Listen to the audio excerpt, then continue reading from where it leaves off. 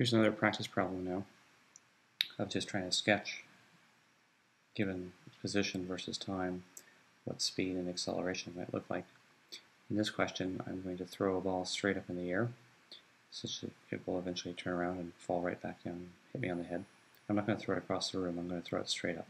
So this graph shows simply the height of this ball as it goes up in the air and comes back down again. It looks like a parabola, but that's only because the horizontal axis is time, and it's not that I'm throwing it across the room, it's just that the ball is going up in the air in time and then coming back down in time. And the question asks, could you please graph the acceleration? Well, we haven't said, we don't have a graph of acceleration here, we have a graph only of position. But we know that acceleration is the change in velocity over time. So we first should look at velocity. Remember that velocity is a change in position over time, or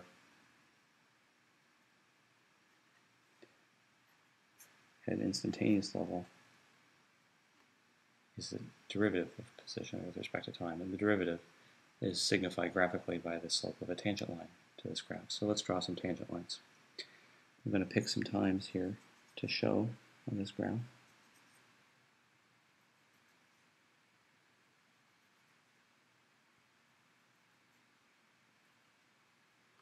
And there's one time which is going to be particularly convenient for us to look at, and that is right here at the top of the arc. That's because the tangent line here is roughly horizontal. In other words, the slope of that tangent line is 0, and the velocity, therefore, at that time should be 0. Over here, the tangent line might look something like this.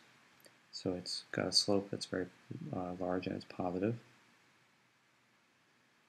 And as I move along in time, I still see tangent lines that are sloped upward, but less so every time. So what's happening is the velocity is trending down until it gets to 0 right there. And then, of course,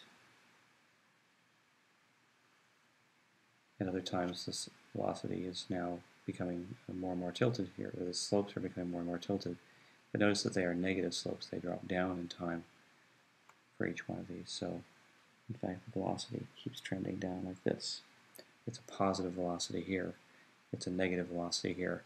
Positive velocity means that the object keeps moving in the positive y direction. Negative velocity means that it's moving in the negative y direction, which is more or less what we have graphed there. So this is a way of getting the velocity curve from the position versus time.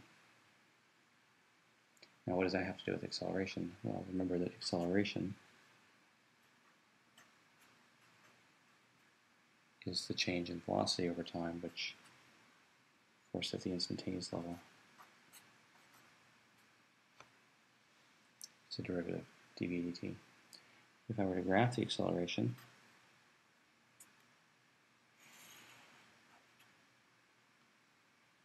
this being time, this being acceleration,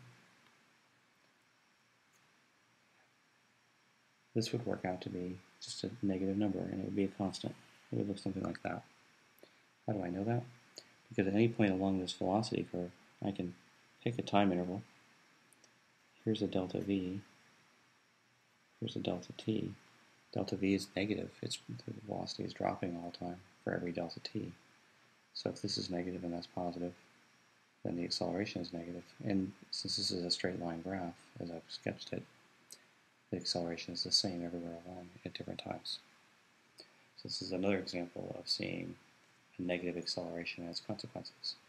When the acceleration is negative and the object is heading north, or heading up, then the velocity is slowing down.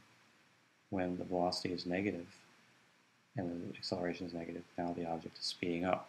So it's as if the acceleration and the velocity can work together to make the velocity speed up, or they can work against one another. If the velocity has the opposite sign as acceleration, then the object will slow down, which is more or less what we see in that graph of position versus time.